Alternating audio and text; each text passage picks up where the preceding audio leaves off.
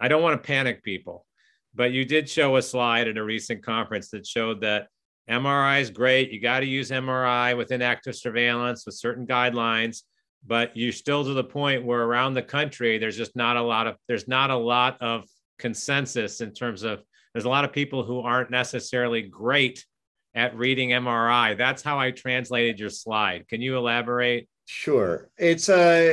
So there is a consistent guideline in terms of how to read a prostate MR. It's called the PIRADS system. But there's a lot of inconsistency in the way the radiologists actually assign the points to calculate the PIRADS score. And it takes a lot of expertise, and I think this is not necessarily recognized out there in the world.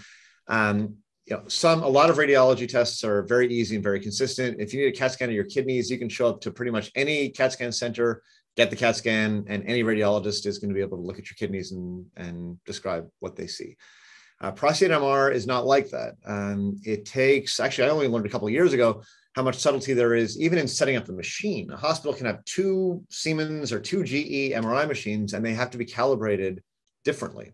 And then how you set up the prostate package, basically, how you actually set up the MR protocol for MR takes a lot of experience. And then reading the multiparametric MR definitely takes a lot of expertise. And there have been some great studies out there showing a lot of variation. Stanford down the street from us does maybe not quite the volume we do, but they're certainly a high volume prostate MR center. They published a great study, which I'm sure if we had the courage to repeat it, we'd find the same thing. Depending on which Stanford University radiologist happens to read your MRI, the likelihood that a PIRADS 5, meaning a high, bad looking lesion, actually represents a high grade cancer, grade group 2 or higher, ranges from 40% to 80%, within a university. And this has been shown repeatedly. Even, the NCI is the best MR center in the country, probably.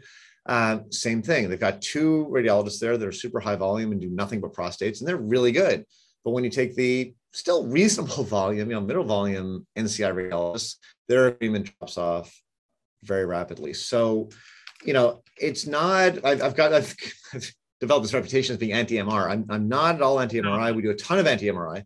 But MRI is a test. We will drag the patients down 3 hours from Northern California to get the MRI done here at UCSF. And I'm very cautious about accepting it as a replacement for biopsy until we're better at interpreting them. There's a lot of interest in machine learning and AI systems to do a better job with the information there. And there's lots of other very cool tech and development to improve our imaging.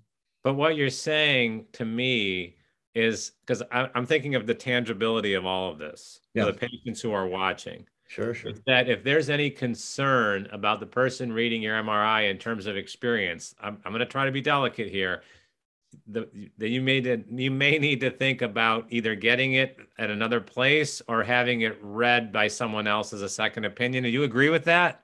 Let me be even more forceful about it. Every single aspect of prostate cancer care after the PSA, I'm talking about the MRI, the biopsy, treatment discussions, having surgery, radiation. This should all be done at centers of excellence. Doesn't necessarily have to be an academic center, but it's got to be a place that focuses on this. Some of the big community urology groups have a few urologists that have prostate cancer is what they do, just like it is for us in academics. That's fine. But you are always going to get better care in subspecialty centers for prostate cancer than you will with someone who sees a few of them a year and is taking care of kidney stones and BPH and incontinence and everything else in general urology practice, almost across the board. And that is true. And fortunately, prostate cancer is almost never an emergency. We have this problem in bladder cancer where we know the clock is really ticking. We have the same situation where outcomes are better in academic centers, but if you don't get your bladder either under chemo or out within 3 months of diagnosis of a high-grade bladder cancer, you are much more likely to die of the disease. Prostate is not like that. This thing moves slowly. You have months, you have years in some cases. So take the time to get to a center where this is what we eat, breathe, live, and sleep. That's well said, because a lot of people will say, so I think I know where you fall on this. A lot of people will say, I got to decide immediately. Yeah. And there's this old saying now that hopefully is coming out, that it's better to decide in a smart fashion than decide in a quick fashion. Absolutely. Right? Absolutely.